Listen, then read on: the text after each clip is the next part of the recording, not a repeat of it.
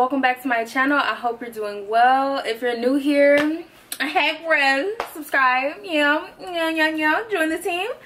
So for today's video, as you can tell by the title, I'm going to be talking about the fragrances that are most used in my collection, because this is where you get the real tea.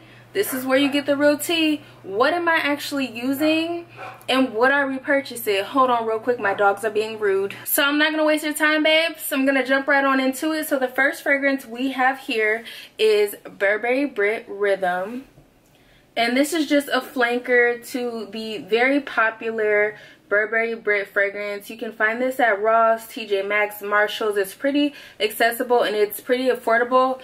Honestly, it's one of my favorite bottles. So pretty, so elegant and classy. It looks very expensive, like, okay? It sounds like an abacus when I do that. I don't have the top on it because I actually put the top on another fragrance, which you will see later, because I'm gonna be honest, I don't like the top. I don't like the top of the other one. I don't have a problem with this top, but back to this fragrance. So it essentially is a very clean version of Burberry Brit. It has a very strong lavender opening that stays with the fragrance the entire way, and the best way I can describe this fragrance is clean laundry, clean linen, like, you know, fresh out the shower, plus the laundry is fresh on your body, like very clean in a laundry Febreze, like fabric softener, dryer sheets, in that type of way. It is one of those clean laundry fragrances. I did enjoy it while I had it, and I did actually get quite a few compliments on it. I had somebody stop me in a parking lot, and when I was wearing my little lash drop, y'all, like literally when I was wearing this little lash drop last week, I sat on the couch, and you know when you sit on the couch how all the air like you know, it did one of those. So I sat on the couch next to my brother, and he was like, oh, you smell good. And I was like, dang, I'm at the very last of this too, but thank you. So I would say this is worth trying out. However, y'all, I have to be honest, I would not repurchase this. And the reason I wouldn't repurchase this is because there was something that would kind of choke me out, and I think it was the lavender note. It just wasn't as refined as the lavender note in YSL's Lieb. It was just very like clawing at my throat in like a scratchy way. The lavender note in here is very screechy. It is a beautiful fragrance, however the lavender note is very screechy, and sometimes it would just be too much for me and it would choke me out a little bit. And it wasn't even the whole fragrance. It was like, why is the lavender specifically is choking me out? Like, what is going on? So I would not repurchase this, but I do like the idea of a fresh and clean fragrance that reminds me kind of clean laundry. So I did go ahead and pick up Roberto Cavalli's Paradiso. Yeah. Y'all hear me speaking Spanish. Yeah. So this is another fragrance that is very clean, smells like very clean laundry. It just gives a very similar clean vibe in the way that clean laundry and fresh Febreze does, but it's not as screechy, nowhere near as screechy and as choking as Burberry Brit Rhythm. But it is a fragrance that I would say is very beautiful. It is a compliment getter, and it is worth a try. But for me, something in it was choking me out, baby. I couldn't take it. I couldn't take it. But as you can see, it was nice enough for me to use the whole bottle, so there's that. So the next fragrance I have here is a fragrance that has popped up in a couple of my videos, y'all. If you've been watching, which you should have, and if you haven't, go ahead and watch some more videos. What are you doing? So this is Narciso Rodriguez for her Mus Noir. And as you can see, I am literally down to my last drop. And I've said it so many times before, I know this by heart. This is a plum heliotrope suede fragrance. It is absolutely beautiful, but I'm gonna just go ahead and get right into it because I've described this fragrance in so many other videos. If you want me to describe it, go ahead and watch one of the Beyonce Renaissance videos. Actually, it's the second one because I talk about it. This one is one that I absolutely love, and I wish I could keep it in my collection. I'm not gonna lie, y'all, I really wish that she did what she was supposed to do, but let me tell you where she had me messed up. She had me messed up. Like, how you gonna smell this beautiful and last 2 hours? How you gonna smell this beautiful and last 2 hours? That's really disrespectful. To me, That's really disrespectful. That's one of the main reasons that I'm not repurchasing this fragrance. However, if there was some way that this could last longer, like this particular fragrance, I 100% would. So instead of repurchasing this, I have replaced it, and I'm waiting on it in the mail. I have replaced it with Musc Noir Rose, which is essentially the same fragrance, but that one has vanilla in it, and it has a couple of like slightly different notes. It is essentially what will probably be named as the intense version of this fragrance, and it lasts way longer. I tested it on my skin at Macy's, walked around with it, went home, you know, just to see how long it would last, because baby, you wasn't finna give me again, okay? You wasn't finna give me with a remix. You wasn't finna give me with a remix. So when I got home, it was still there. It lasted pretty much up until I got ready to take a shower. It did die down and become a scent that sat a little bit closer to my skin, but like honestly, that's fine with me because it's real sexy. I'm not gonna lie. The Musc Noir Rose is real sensual and seductive, so I don't mind it sitting close to my skin because, you know, that's fine. That's fine. So yeah, I will not be repurchasing for now, okay? One day I might just be okay and carry it in my bag, but for now, I'm gonna go ahead and go with the Musc Noir Rose so I can get a little bit better longevity and have just, you know, another sensual, seductive, sexy fragrance in my collection, because I am a fan, okay? I am a fan of little sexy fragrances, okay? The next fragrance I have here is Versace Bright Crystal Absolute. And y'all, I had to switch the top. This is where the top to Burberry Brit sheer went. I had to take that big ass diamond off.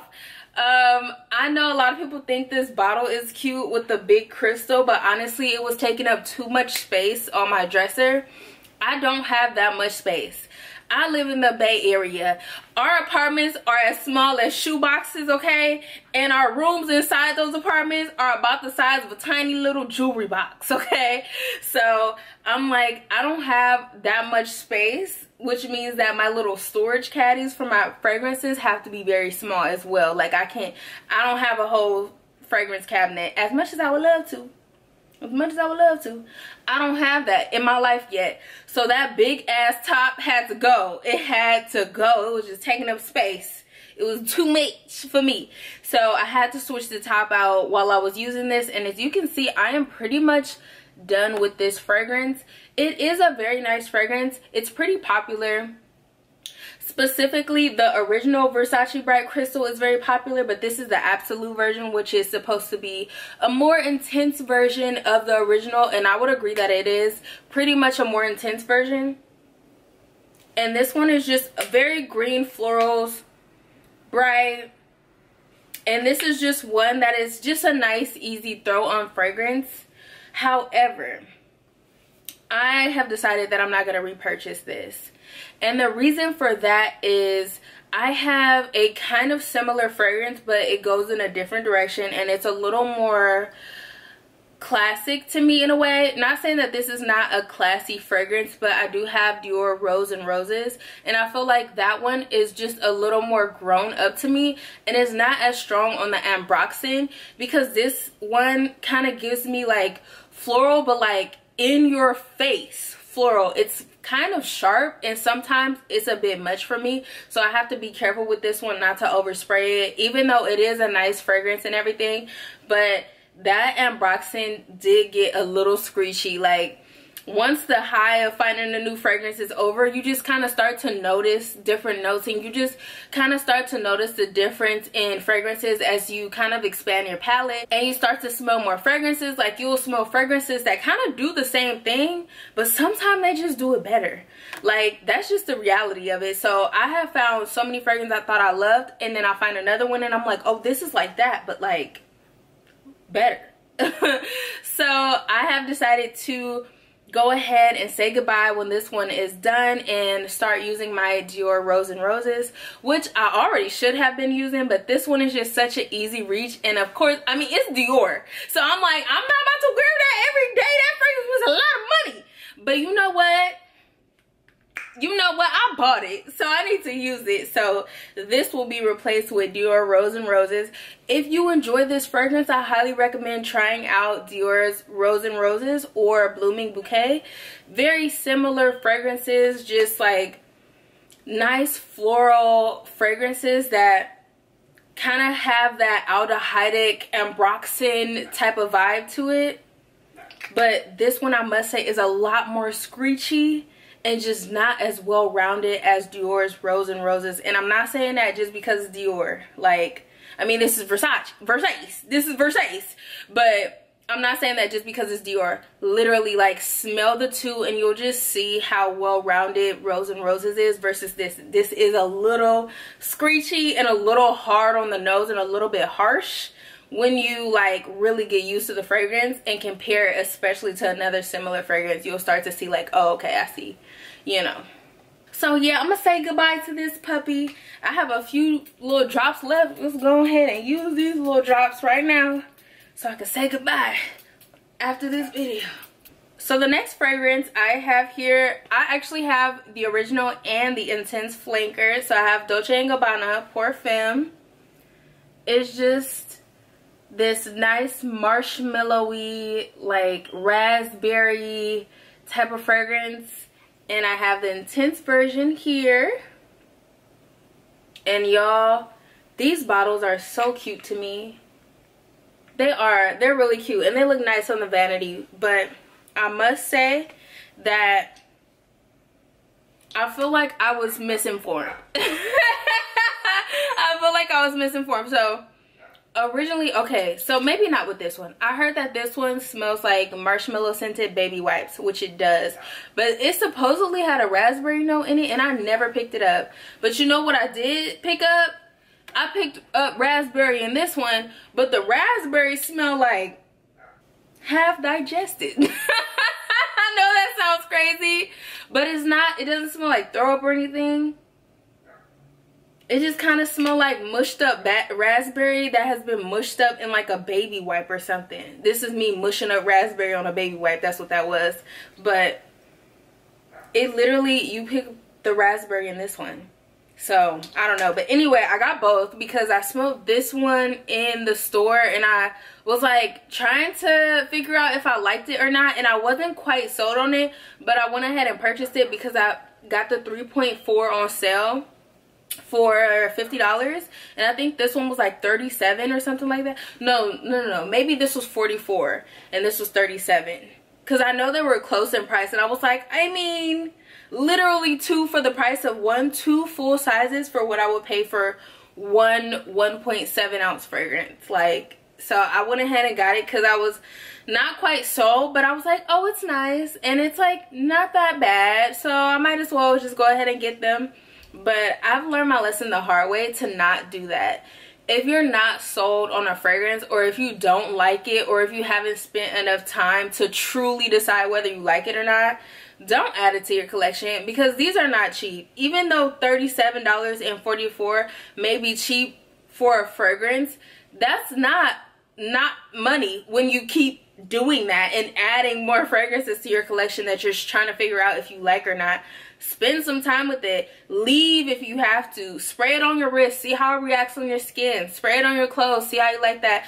Go home and then come back. But spend some time with the fragrance. And sometimes there have been times where I smelled the fragrance and I was like, oh, hell no. Absolutely not. Ma'am, why would you even show me this? And then I come back and my mind is entirely changed. And then I have to do it again because I'm like, okay, was that second time a fluke or was the first time a fluke? Because one of them was lying. One of them was lying. You know, spend some time with it. And sometimes you have to try it multiple times. And I felt like I was like not entirely sold. And I just went ahead and bought it without like really sitting with the fragrance. So that is how I ended up with both of these, because I love intense versions. I just do. 9 times out of 10, the intense version is just like really good to me. So I was like, you know what? Why not get both? You know, I think I tried this one in store. And I was like, you know, if this is a more intense version of this, I mean, I'm gonna like it. Pick it up. Oh my God. So these two fragrances, I must say, are not my favorite. They're nice though. They are very nice fragrances, and I could see why people like them and keep them in their collection. But for me, I'm just not wowed by them. And I'm like, fragrances are not cheap. And not that it has to be like the most riveting fragrance that I've ever smelled for me to add it to my collection, but I feel like I should at least really be enthusiastic about picking it up, or just be excited to wear it when it does come around time for me to wear it. Like, I want to feel that when I'm reaching for my fragrances. And these two, I just don't feel that. It's kind of like, oh, I could throw this on top. You know, I'm just trying to get through the fragrance more than I am really enthusiastic about like smelling like marshmallow baby wipes, you know? So I'm going to say goodbye. I'm going to say goodbye to these two. Peace out, y'all. It was fun while it lasted. And we're gonna move to the next fragrance. So my next most used fragrance is Giorgio Armani's My Way, and this one is such a sweetie pie. It is a sweet bubblegummy tuberose, and y'all, I love this.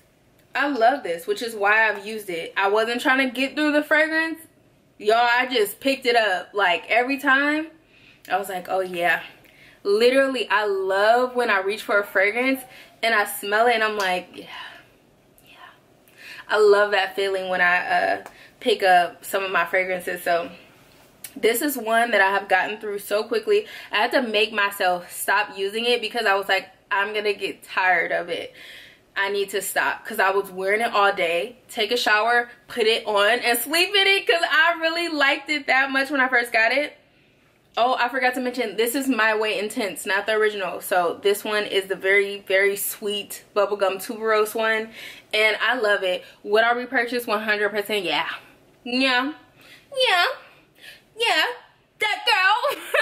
I already repurchased the refill. This is a refillable bottle. So literally already have 5 extra ounces of this fluid so that I can smell like this all the time. I love this one 100%. If you haven't checked out My Way Intense and you're a fan of My Way, try this one out. Let me know what you think. So the next fragrance I have here is one of my faves, Olympia.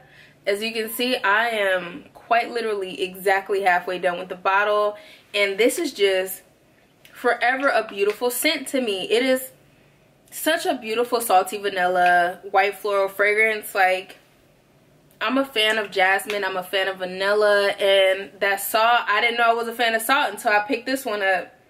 And baby, she's gonna stay. Must I even ask the question whether or not she needs to be in my collection? The answer is yes. The answer is yes. And when I get a little bit lower on this, I'm already planning to pick up another one. This is just one that is perfect for any time. I've literally worn this every season.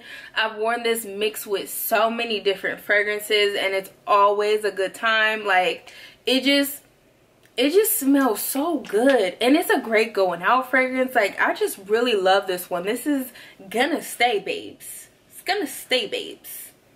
Last but not least, here we have Armani Acqua di Gioia, and this is just a beautiful aquatic fragrance that is full of citrusy goodness.